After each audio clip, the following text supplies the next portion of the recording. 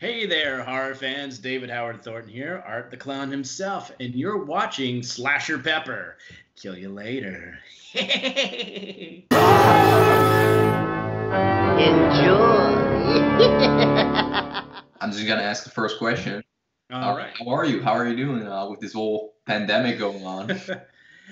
I'm surviving the best I can. I live here in New York City, so I'm, waist deep in the heart of it right now. So Yeah. I only go outside just to get groceries and do laundry, and that is it. I have not left my block in like 6 weeks. It's very Well, weird. I mean, Because it's the only way to save the world right now to stay is to stay home. yeah, it is. I wish more people realized that. True. Yeah, true. Yeah, They're we're even having, like, I don't know if you've seen, but we have all these massive protests going on over here I right was just now. gonna say, It's just. I even saw like people in nurse costumes just standing in front of the protesters like that, you know? Yeah.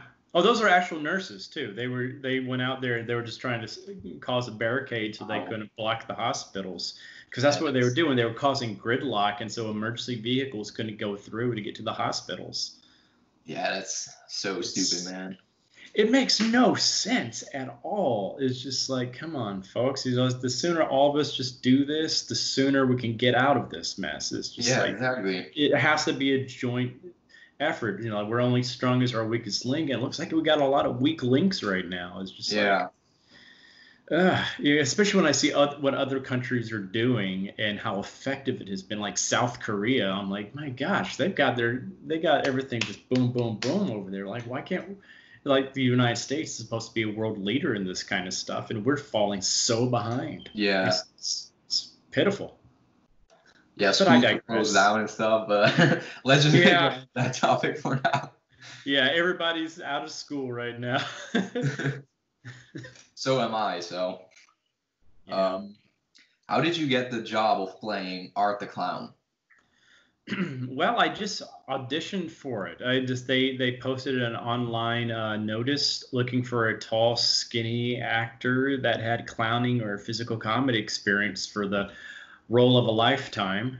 And I had seen All Hallows Eve, so I was already familiar with the character. So I was like, "Oh my God, I'm perfect for this! Yes, yes, yes, yes, yes." So I contacted my agents. I'm like, "Please trust me on this. I can knock this out of the park."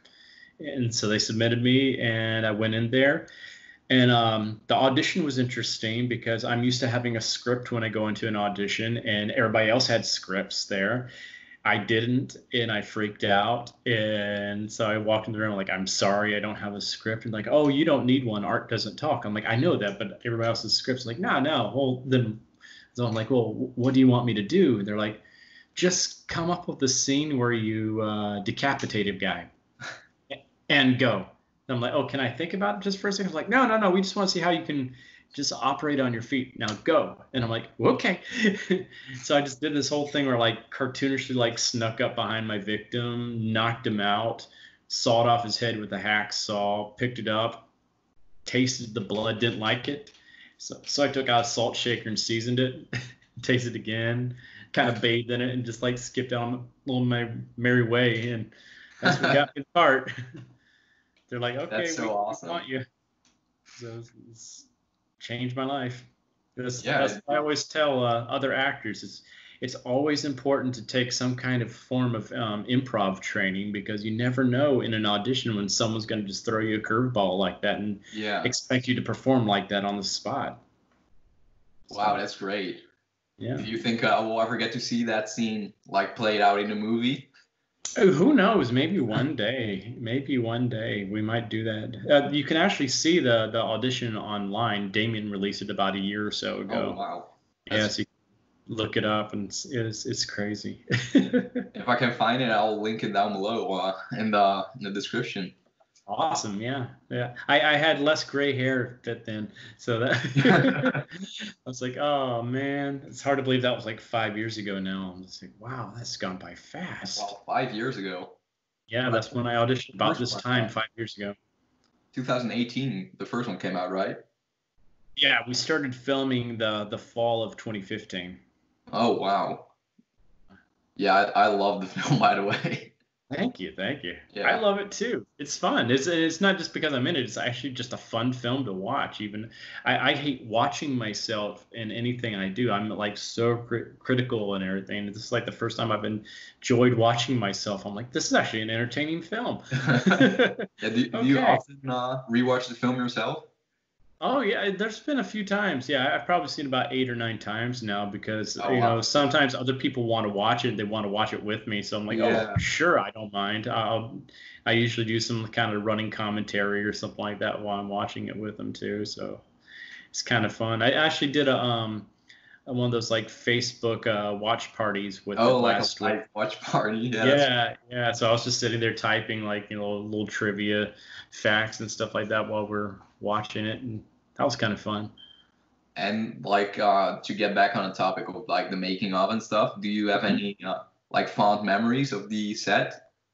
Oh gosh, yeah. I mean, it was tough though because we were a very, very, very low budget film. So like the one of the buildings we filmed in Trent, New Jersey, had no heat and had no running water, which was not fun. That building is exactly what it looked like on the inside. Like that toilet was that nasty.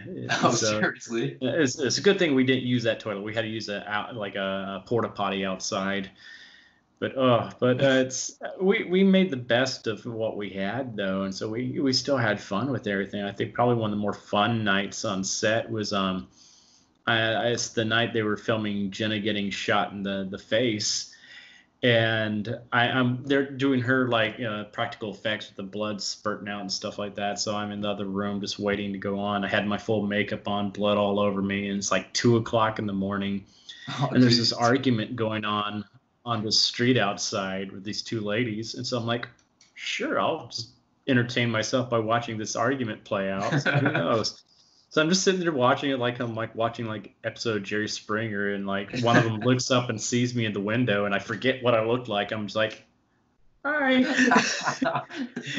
And like her eyes just bugged out, and she screams. The other one sees me, screams, they go taking off, and I'm just like, oh, that's hysterical. And about like 10 or 15 minutes later, like Damien and our producers come in. They're like just giggling and just very happy. And I'm like, oh, well, what's going on, guys? Like, oh, we got someone here that wants to meet you. I'm like, oh, cool, bring him in. I was like, oh, they want you to come out and see them. I'm like, okay, cool. And at the time, our producer Phil was working on a movie with Tom Sizemore, and so I was like, oh, maybe Tom Sizemore came to visit set today. That's awesome. Cool. So I was excited. And there was this like big roll up garage door. And so they told me just to wait there until they told me to come out. And I'm like, okay, sure, sure, sure, sure. And they're like, Dave, come out. So like roll up the garage door, and my butt puckers because I look in front of me and there's about 10 to 15 of New Jersey's finest, all in like complete riot gear, like, assault rifles, grenade launchers, shields, all that kind of stuff. And I'm just like, and I'm like, okay, how do I defuse the situation? So I'm just like, what's up, guys? And there's like silence, and I'm like, oh my god, I am going to die. I am about to die. Oh my god. Oh my god. And they just start laughing at me, and I'm like, oh, and they're like, yeah, man, if you had come out first, we would have shot you on sight. I'm like, I believe you.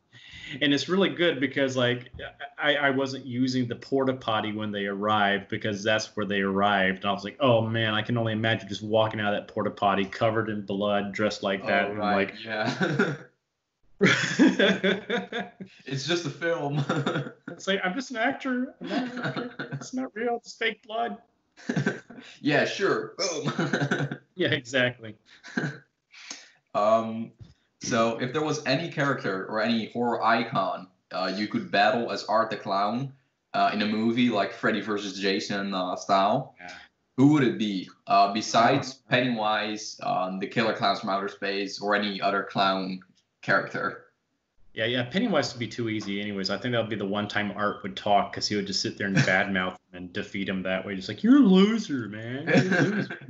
No one likes you. You're not even fun. You're not even a real clown. You're a little poser. And he just fell away. Exactly. Yeah, I think like I think it would be fun for him to go up against like Ash. Oh, That would be a yeah. lot of fun. Because it's like they're both insane. It's just like usually I was thinking for him to go up against a villain, but like yeah, it's like I think seeing him go up against Ash, that would be pretty insane. Yeah, that's like the answer I did not see coming. But Yeah, that's yeah. I was cool. like, Yeah. I've sometimes said Freddy Krueger before, but that just came to me. It's like, oh no, Ash. Yeah, that's something pretty cool because like on set of the Evil Dead movies, they have so much fake blood, and when you Yeah. watch Terrifier, you just can tell that there's so much blood in there, so that really Oh matches up yeah. well. Oh, Um, I remember watching like an episode of the Evil Dead series recently, and there's like the scene where just they're just having all this blood just spraying in Bruce Campbell's face, and I'm like, it looks awesome, but at the same time, I'm sitting there going, God, that had been a miserable day for him on set, oh because I right, know how yeah. miserable it is with all that stuff too. It's All just those like, people didn't even oh realize that. man, Like, so much yeah. blood I'm in like, I hope that was just one take. Yeah, no, just a little bit more to the right. We need to get it exactly perfect, you know? Another take. Because that's happened to me. It's just like, oh, we gotta do this again. So they have to clean me up, and and usually we don't have heat, so it's like cold and sticky. I'm like, oh god, I Oh, gotta do this right. again. Oh, And you mentioned that it was really cold in the building, so the cold blood doesn't help at all. oh no, not at all, not at all, not at all.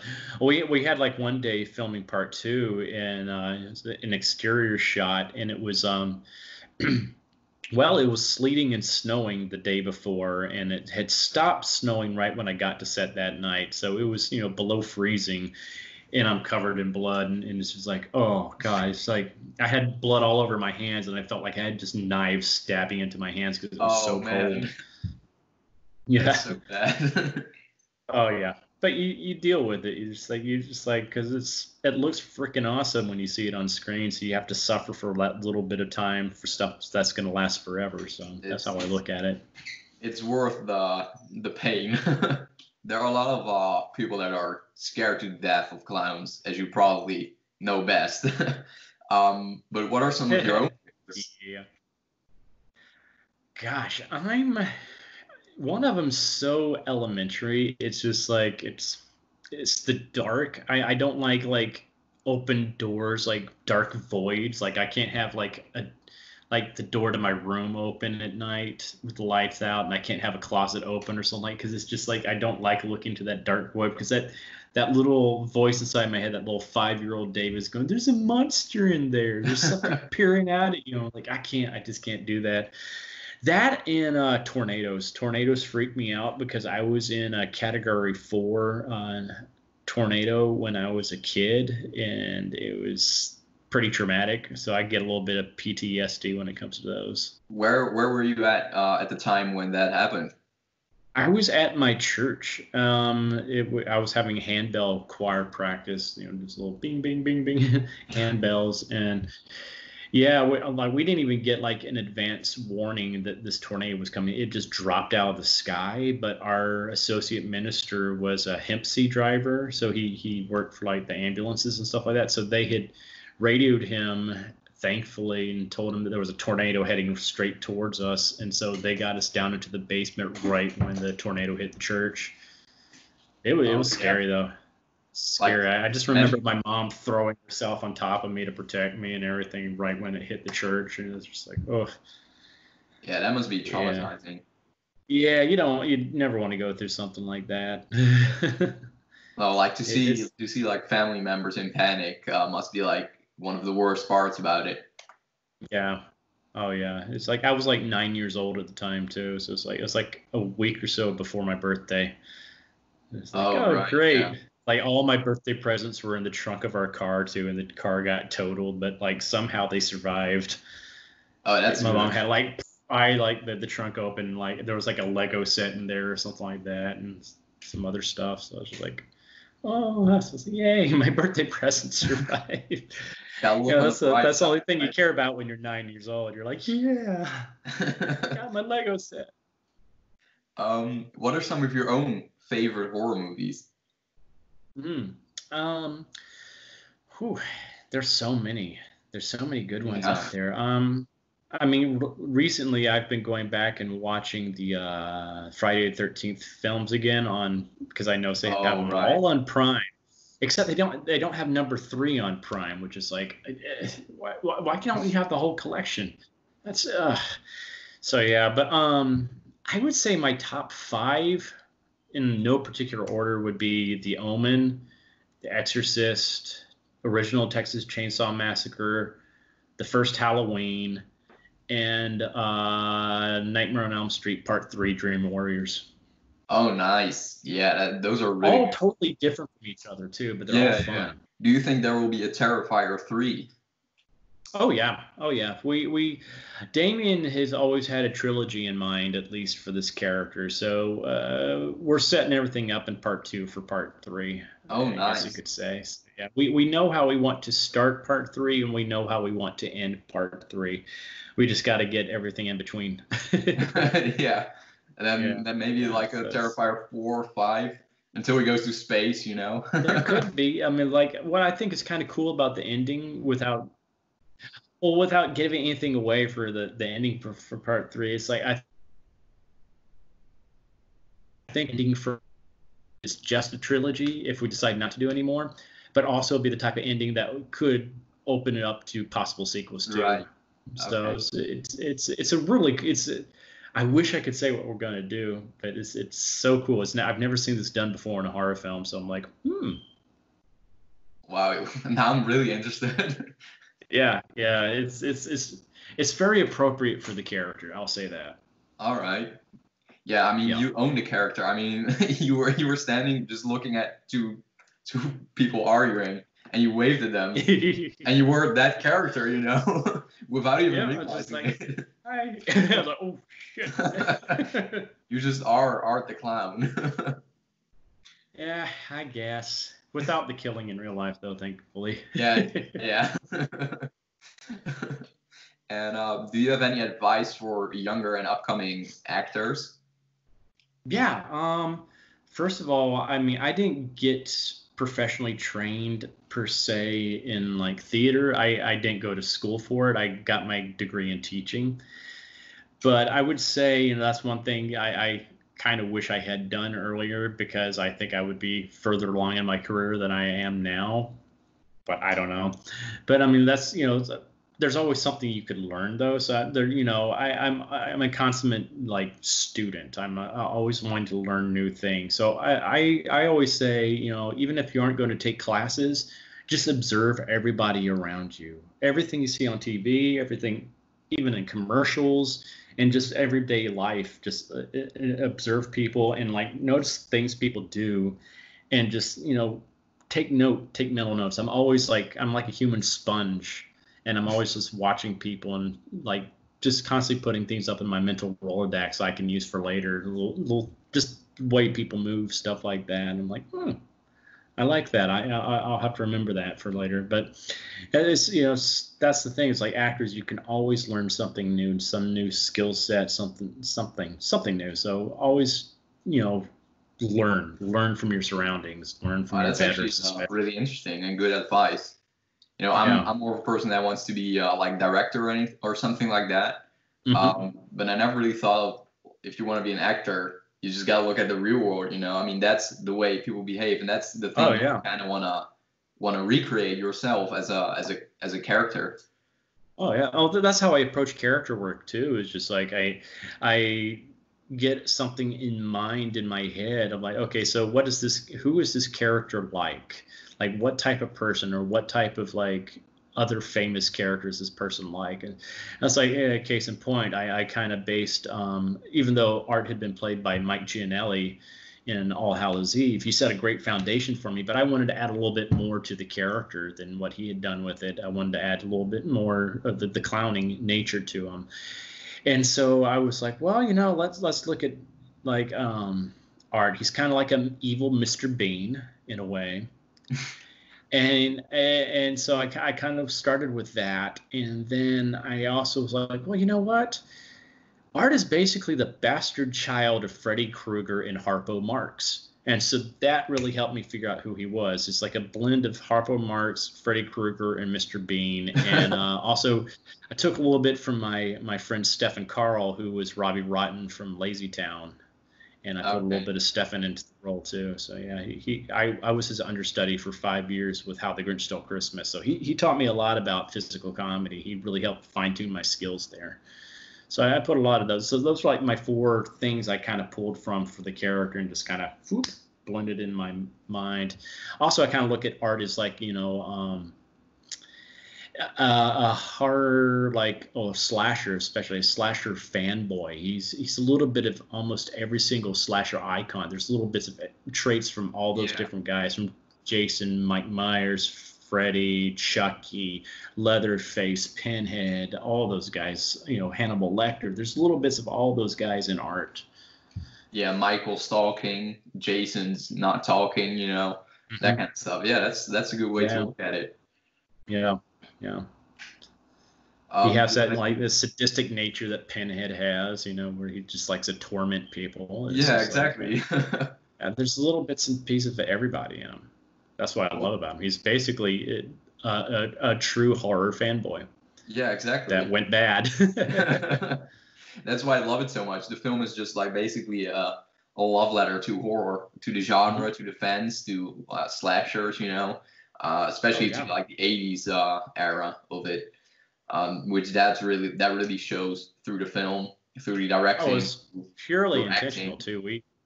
We had so many homages to like previous films that came before us, So especially there's a lot of Craven, references in there, especially. It's like we even have some references in part 2 as well. So I'm just like, yeah.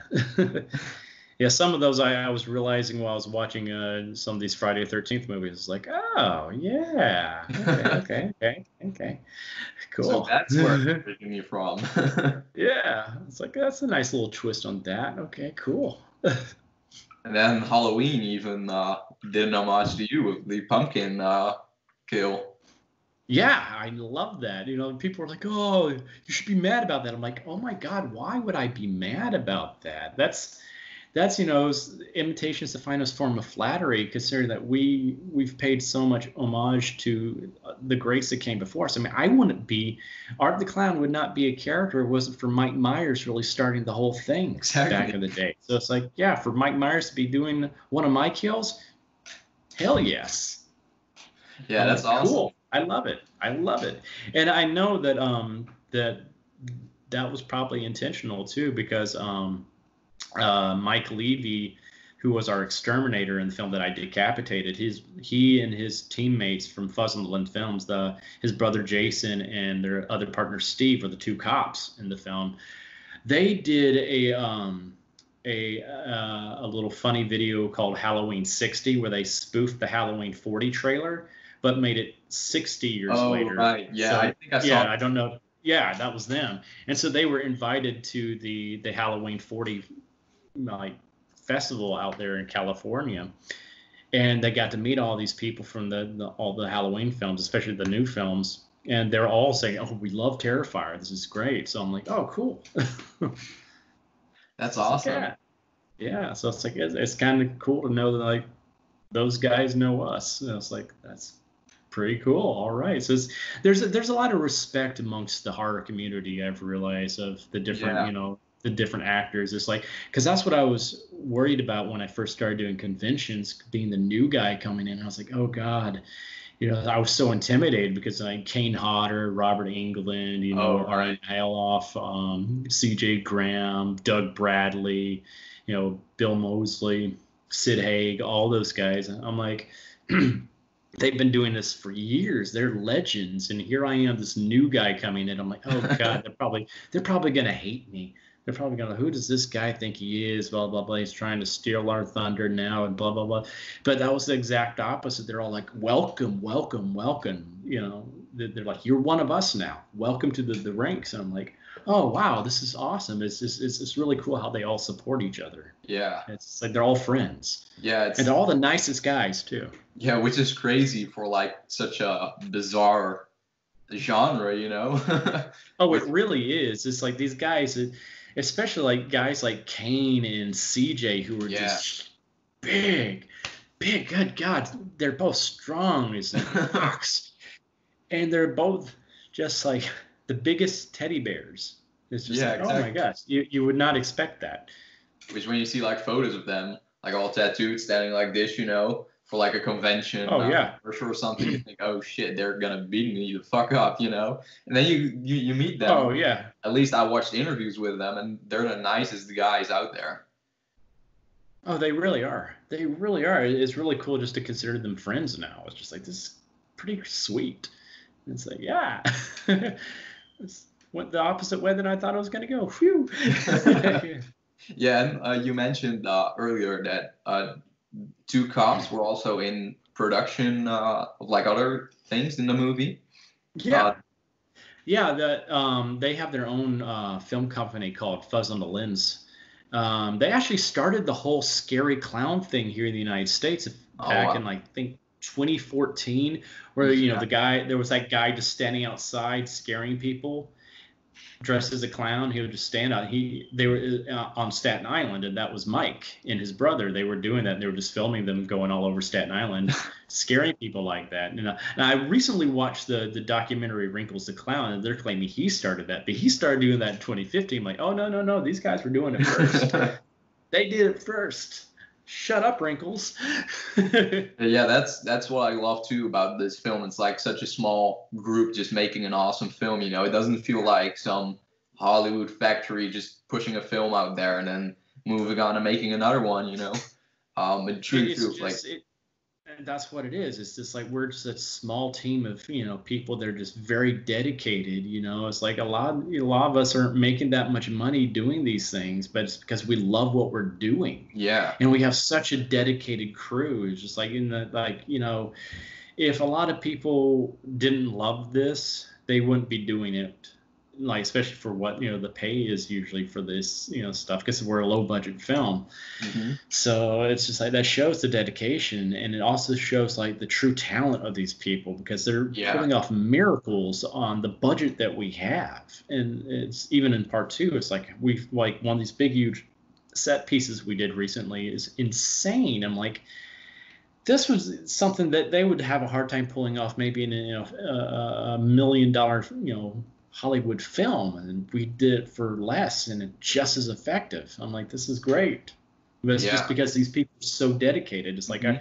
I don't think our crew really gets the recognition they deserve. It's like, yeah, they make me look good. It's like And yet I wouldn't be you're nothing without those guys. Yeah, I wouldn't be in makeup. Wouldn't be seen in lights. I wouldn't have a costume. Nothing. It was just like they make us look good. Yeah, great. Yeah. And what was it like filming the scene with the upside down kill? No, that was crazy. Oh, we actually filmed that over, oh God, 3 different locations over months apart from each other. We filmed all the stuff with Jenna Cannell first because she had to leave us to go film the Bye Bye Man literally the next week. She left us, and like 2 days later, she was on set for Bye Bye Man. So we filmed her stuff first in Trenton, New Jersey. Then we had to leave that location for stuff that happened. And so we ended up filming the part with Catherine hanging upside down a few months later in Staten Island at this part of a building that's a part of a mental hospital that's abandoned. And originally we're supposed to film one day and the room flooded. So we had to postpone for 2 weeks. And so it was like the day we filmed, it was like 20 degrees.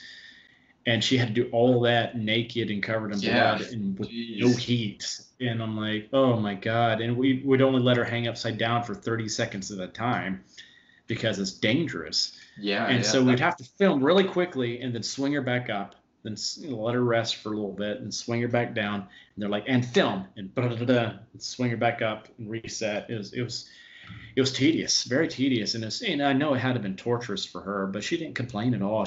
I definitely consider Catherine to be like the MVP of the film because she went through hell for that scene.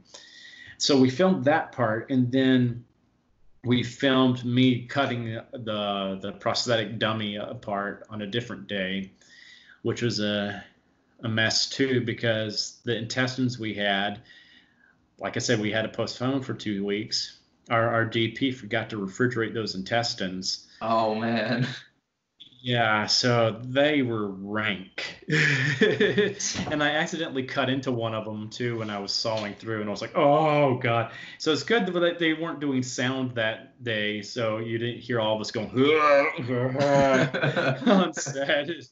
So that was nasty. And then we also filmed at a different location on Long Island with a body double for Jenna for pickups they had to do with me for like close-ups and stuff like that. So it's crazy what goes into like a just a few minutes of film, and like how it takes months to do sometimes.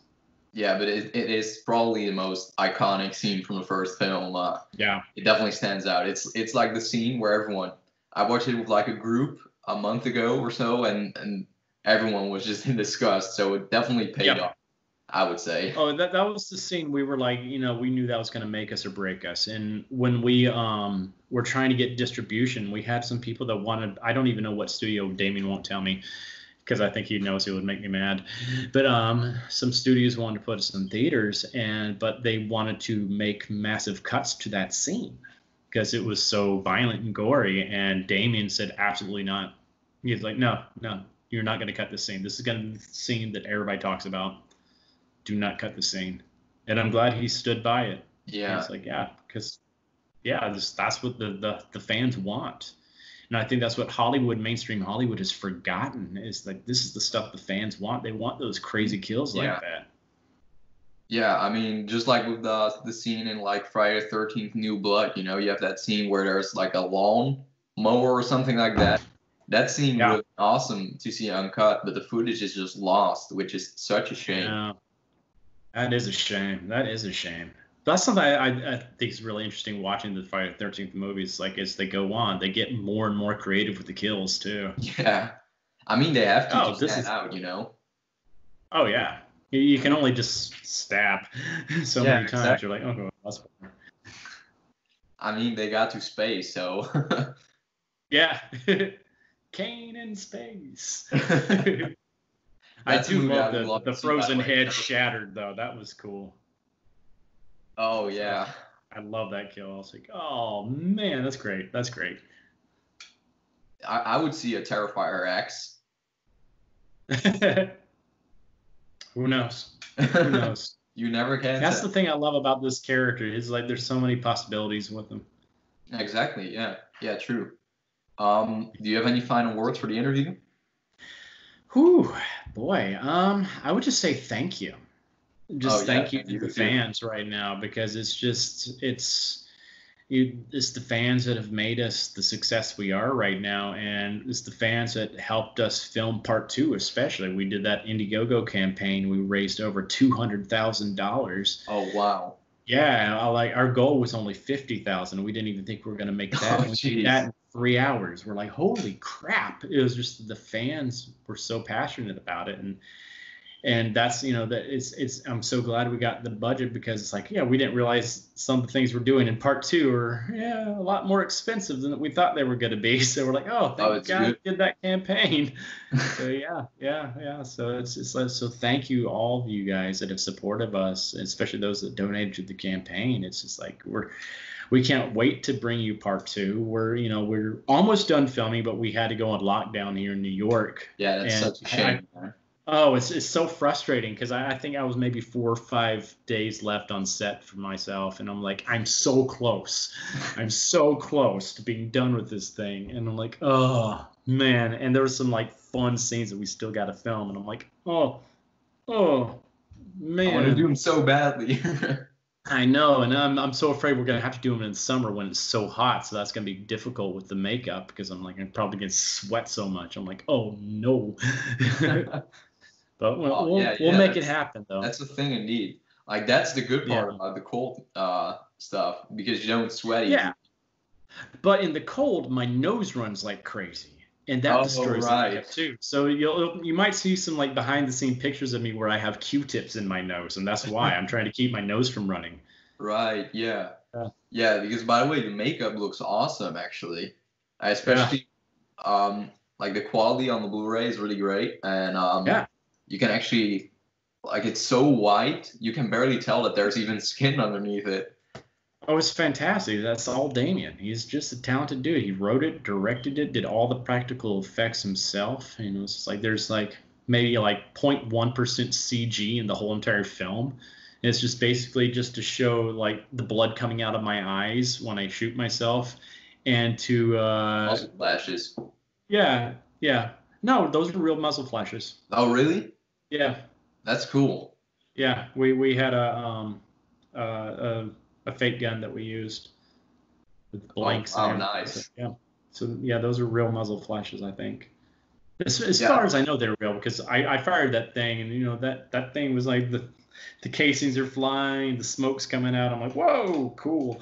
By the way, that's really cool that the killer actually used a gun in a film, in a slasher film. Yeah, we get a lot of hate for that though from some people, but they don't think, you know. I mean, yeah, it's like we're not the only slasher that's used guns. You know, Maniac used them. The Scream movies used guns. It's just like, and it's not like he just uses it willy-nilly just to shoot people. Just like, I'm going to shoot you. I'm going to shoot you. No, he uses a gun like a slasher would use a gun. Yeah. He uses it not just to kill. He uses it to maim. It's like he doesn't just shoot her once in the head. He like destroys her face with that thing. Exactly. Yeah. And that's why I'm okay with it. I mean, I'm okay with slasher films using guns anyways, because I feel like that just adds some realism as well. I mean, I love Maniac, but like I don't get why you get all pissed at just using a gun, you know? Yeah. It's just another tool. Exactly. That's the thing. Is Art's going to use whatever he can to, you know, do it. You know, it's like, I mean, I don't think he really necessarily wants to use a gun unless it's like a last resort. Exactly. It's just like, or if he's like, okay, well, let's experiment and see what this does. Oh, maybe this will be Let's see. And sadistic. Yeah. Hang in tight. We're going to get part 2 out to you guys. Damien's editing right now all the stuff that we have filmed.